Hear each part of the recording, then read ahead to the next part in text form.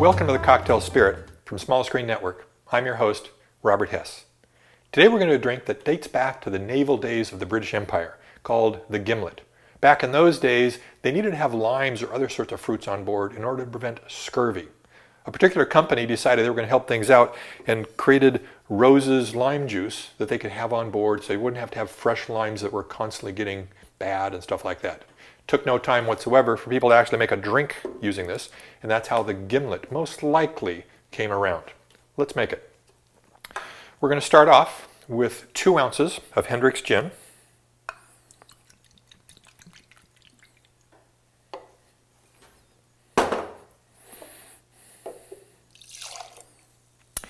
And then 3/4 ounces of Rose's lime juice. The amount of roses you use is going to differ from recipe to recipe. I like to take and back it off a little bit. Sometimes you might even see equal parts of gin and Rose's lime juice. This is also probably the only time you'll see me using Rose's lime juice in a drink. The Gimlet has a particular flavor to it because of the Rose's lime juice that people almost expect to have. You could make a Gimlet using lime juice and sugar, which to a certain extent is all that Rose's lime juice is, but the flavor is going to be different. So I'd recommend playing around with it a bit, finding out what sort of flavor you like. But the Rose's lime juice Gimlet kind of has a flavor profile that people are going to expect. And so start off with that and see where you go. But whatever you do, never use Rose's lime juice simply as lime juice, which sometimes I see bars doing.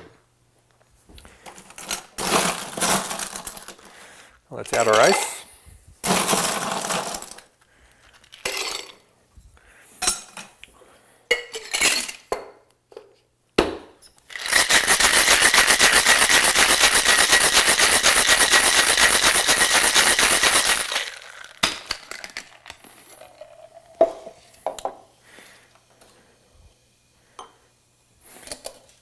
Then strain it into our glass. For this one I'm choosing a rather slightly rustic, ordinary looking glass because the Gimlet is not a fancy cocktail, so I wouldn't take and use a fancy glass for it.